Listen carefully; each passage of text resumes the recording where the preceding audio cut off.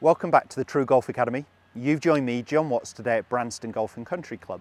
Today's video is going to give you the main 3 reasons why golfers top the golf ball and what you can do to improve that and never hit a top again. Stay tuned to find out more.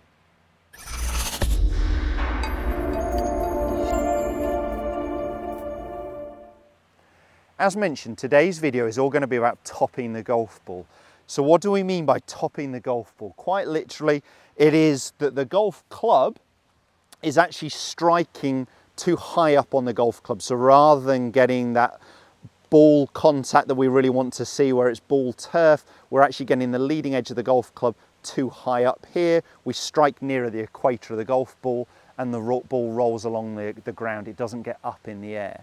Now, it's a horrible shot to see. Unless the conditions are really firm and dry and rolling and the rough isn't very long, then we're going to lose all our distance from it as well. So it's a very destructive shot. It's a terrible one to hit. We're going into winter time, and actually if you do that when it's cold, God, those fingers end up hurting. So these 3 reasons I see golfers top the golf ball and what you can do about it. So number 1, and actually I'm going to disperse a myth first before we go into number 1. So I would say most amateur golfers think they top the golf ball because they're looking up, and that is absolute garbage. And I know I've talked about that before, but I still hear it day in, day out on the driving range, golfers telling other golfers, you topped it because you looked up, and it's rubbish. It's absolute garbage. So they all think they're doing this too early, and then you get loads of golfers trying to keep their head down with very little rotation, and that really doesn't help. So let's get on to really why you do top the golf ball. One reason can be too much height gain in the backswing. Now, a little height gain is fine as long as on the downswing we actually get back to where we were, but the ideal would be for us to maintain our levels on the backswing.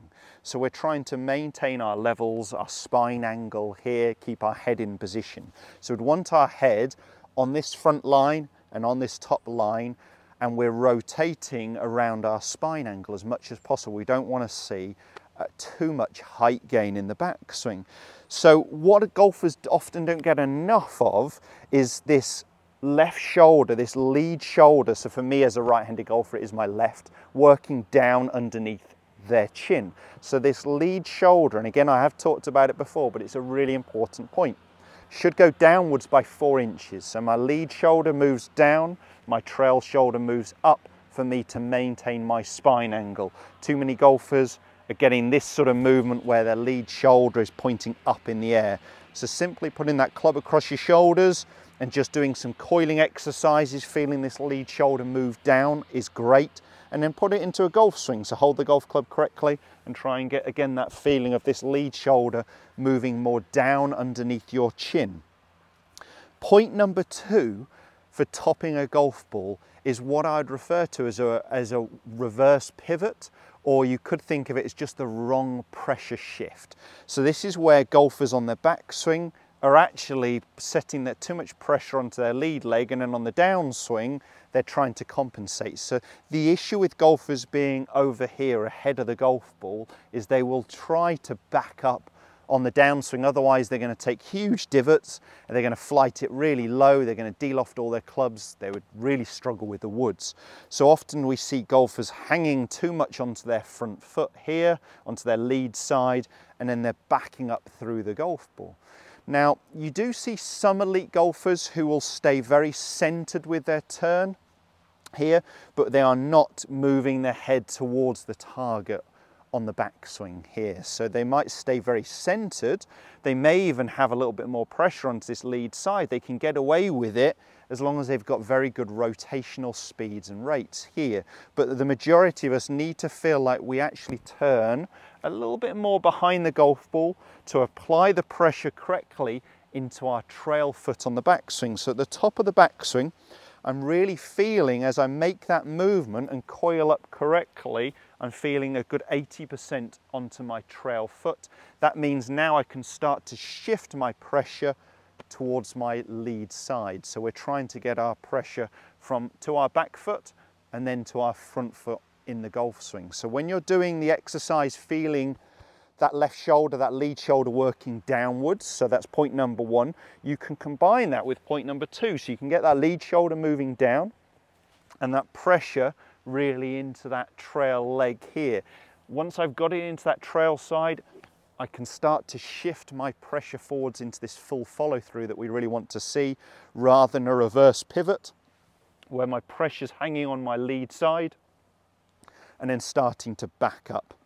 Now, the reason that can cause a top is when I'm backing up, I'm either going to hit the ground really early and catch it heavy or fat, but often the compensation will be the club misses the ground, we start pulling up and we strike the equator of the ball. It's a bit like a pilot landing a plane. If you're coming down too vertical into the runway, at some point you will stand up and lean back to try and stop that club crashing into the ground or the plane crashing into the runway, and we top it.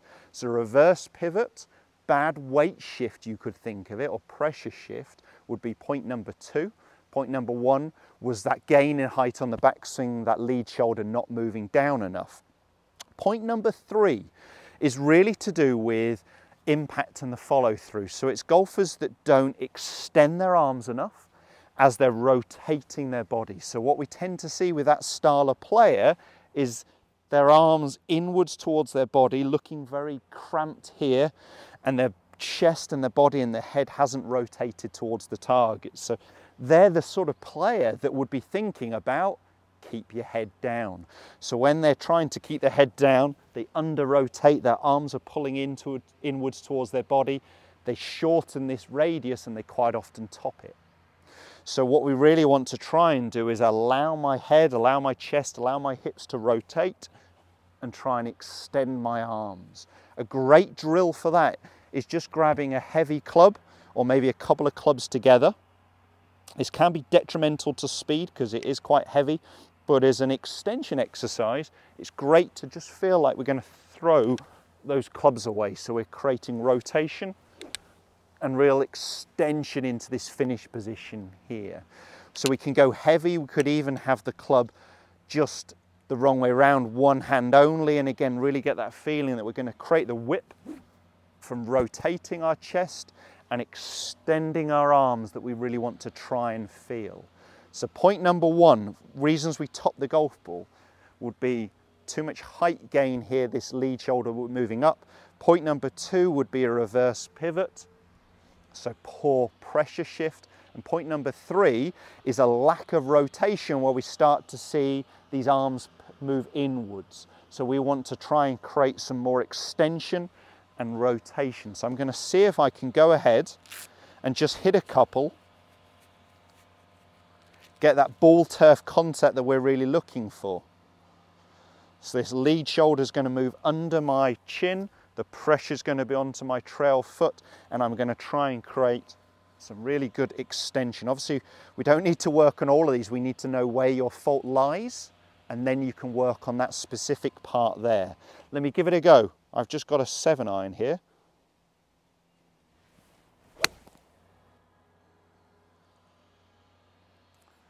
That felt right out the center of the golf club, ball turf contact that we really wanted to see. I felt like I got this lead shoulder moving under my chin in the backswing. I applied the pressure towards my trail foot and I created some good extension. Let me hit one last one for us.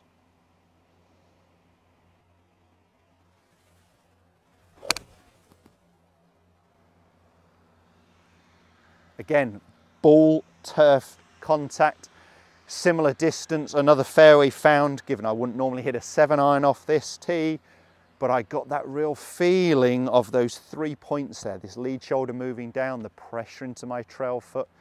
I definitely created extension through the ball. I was not trying to keep my head down. I know if you've been struggling topping the golf ball, how destructive that is. Learn which of these three you do, take it to the driving range, practice it. Don't listen to keep your head down comments. Make sure you give us a thumbs up if you did enjoy this content.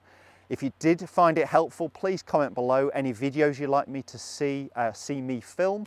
Make sure you comment also below and subscribe to the channel. It's for free, new content every week, and it's the best way to stay in touch and show your support for the TruGolf Academy. Thanks guys, we'll see you soon.